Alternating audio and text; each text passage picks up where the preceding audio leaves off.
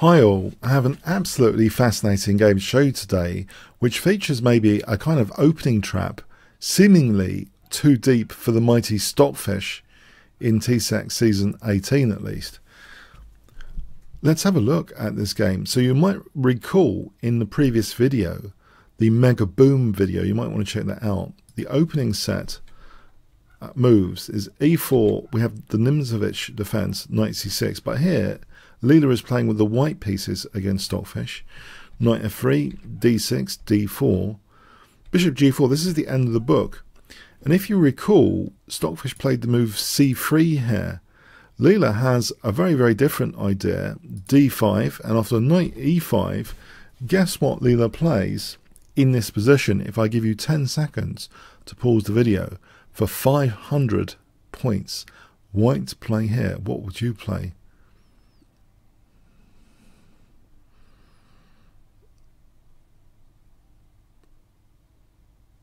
Okay. Leela plays knight takes e5. Yes, offering the queen a queen sacrifice. We have bishop takes d1, and the point is bishop b5 check. This is very awkward for black. We have c6. Otherwise, queen d7 is just losing material.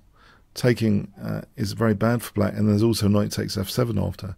So c6, d takes, delaying the kind of recapture of the queen because c7 check is now threatened.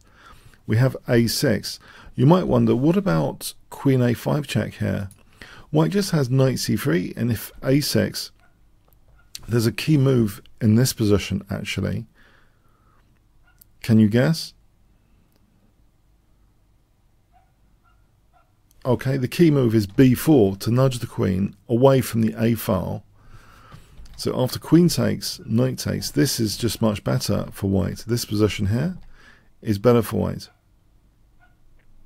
Maybe it's one of these positions which Stockfish didn't really consider that bad for black. But the thing is, white has passed pawn potential here on the queen side. You know, a temporary pawn sack like c4, we have a4 and two connected passed pawns. For example, as an example, you can imagine two connected passed pawns sometimes. So for whatever reason, something has been rejected around here. In this variation, after queen a5 check, knight c3, a6, if b4 isn't played, if c takes is played instead, the snag is a takes b5 protects the rook. So this position is much better for black. So let's have a look now at the game again. So a6 is played in the game, not queen a5 check. Now c7, so white is getting back the queen with interest after c takes d for the investment, the initial investment. Rook takes d8. If king takes d8, then simply knight takes f7 check, and then knight takes here with a big advantage. So rook takes d8, and now a desperado tactic, knight takes f7 to win a pawn, forking both rooks. King takes d1. So at the end of this kind of virtual opening trap, seemingly too deep for Stockfish to use, but Leela has used it. White's definitely looking a lot better here. Structurally, these pawns look a bit of a wreck. White is a pawn up. You'll notice 3, 4, 5, 6, whilst white has 5, 6, 7. They both have the same coloured bishop, you know, knight and bishop each. Knight f6 is played, rook e1, e6. We have c3. This looks very, very logical to fix the b5 pawn with b4 later and maybe a4 later after that. d5, e5, knight d7, and now b4, and that rules out the use of c5 for a moment as well. We have knight b8, now king c2, knight c6, and the king actually goes to b3. It's a good position for white. Maybe even a4 is good, you know, for example like this. This looks perfectly nice for white as well, with an advantage. So we have king b3, d4, a3. Yeah, white does seem to be just a pawn up here. Okay, black's getting a little bit of piece activity. Bishop b2, we have g5. If d takes c3, this just means that after knight takes, b5 is under immediate scrutiny. The check is mostly harmless here. Rook ed1, rook d7, for example, like this. Knight takes b5 is using the pin, so black can't easily double the rooks with rook d7. So what does black do? If rook hf8 instead, knight e4, there's no real issues for white, it seems. White's getting a nice advantage. If knight takes, then rook g1 is a backfire on g7. So if that can't be taken, it's pretty miserable for black here. So yeah, we have g5, just ignoring this possibility. So c takes d4, king g6. So at the moment, you know, that positional kind of pawn sack that Stockfish has played, it's now 2 pawns down. Not a good outcome from the opening.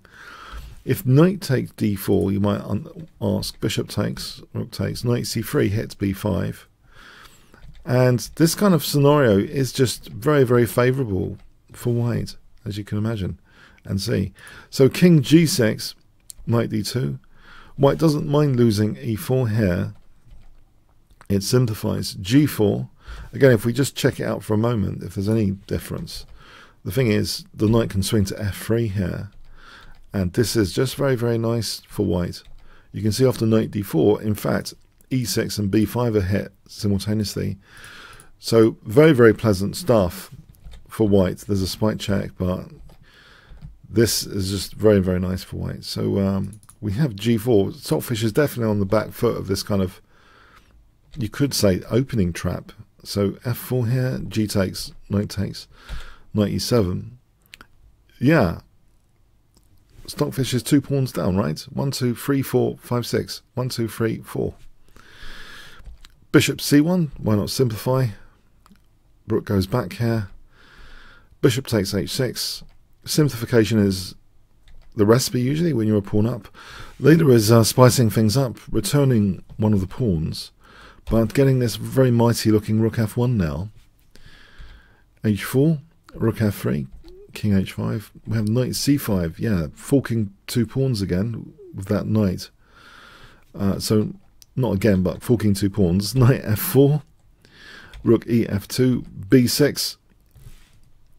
Here, if knight d3, there's no knight d3. The knight's covering d3. So we have b6, knight b3. But now knight d3 check is possible there. But the thing is, king c3. Knight takes, knight takes. It's just simplification for white. And again, hitting 2 pawns. We have knight e4 check, king d3, knight g5. Rook f4. Okay, the knight's holding e6 for a moment. Rook d8, pinning against, you know, knight takes b5. King e3, unpinning, renewing, knight takes b5. We have rook c8. And in fact here, knight e2 is played. Knight takes b5 seems actually plausible. It wasn't a major trap or anything. This looks okay as well for white. But knight e2 is preferred. Knight h7, we have rook f7.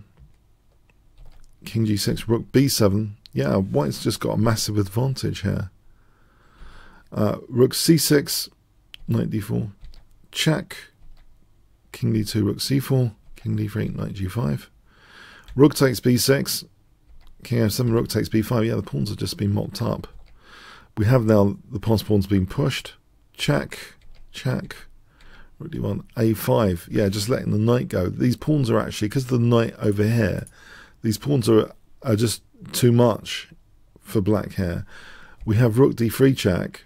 If rook takes d4, white can just push with a6 winning. For example, like this. a7 threatening rook b8. If rook a8 check and check there is winning, but if the king didn't go over there, if it went to g6, then just b6. The knight's too far away here. Even if it wins e5 to king b5, the threat of rook b8 is winning. Or like this with b7 is just crashing through. So if we go back, yeah, rook d3 check is played instead of taking the knight. Rook a3, knight c2. h3. That's taken. Rook takes a6. Yeah, the pass pawns are just winning here. Check. a7, b5. We've got those 2 connected pass pawns. Rook b8, Rook c5, a8, queen. A very, very mysterious couple of games, actually. Was this move d5 underestimated for some peculiar reasons? It's a bit of a mystery. I was asking around the TCEC chess chats before doing the video. Yeah, there might be some pruning that happened somewhere.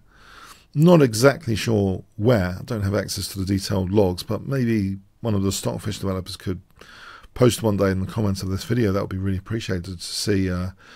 Do newer versions of Stockfish eventually see d5? Some sort of weird pruning happened, but you could argue it's on this version of Stockfish, for whatever reason, this kind of virtual opening trap was overlooked. So in the opening, this d5 idea with the queen sack, fascinating. So I thought I'd mention this game. I want to go through the decisive games. At the moment, Stockfish, at this point in the match, there's a certain lag between me doing the videos and the games. Stockfish is increasing its lead. It's definitely the absolute favourite to win this season. So congratulations to the Stockfish team, even though they did lose this particular game. But there's plenty of Stockfish wins to cover now, actually. There's a big plus lead, more than +5. I think it's +6 now, as of the 1st of July, 2020. But in this particular game, it seems, yeah, there's an opening trap element to this, which for whatever reason, it would be fascinating maybe to find out, was overlooked by Stockfish. It did seem to be a fairly clear cut, without too much counterplay position for white to play here, especially because black had those doubled pawns anyway. It's, you know, wrecked pawn structure as well as being a pawn up, so that's a double whammy there. Okay, I hope you got something from this. If you want to invite me for a game, kingscrusher.tv or bit.ly/chessworld. There's the two key playlists, bit.ly/Leela Chess or bit.ly/Stockfish Chess to check out. There's my smart chat forum, kingscrusher.tv/Discord. Yeah. Okay. Thanks very much. Comments, questions, likes, subscribes with the notification bell. Always appreciated. Thanks again. Cheers then.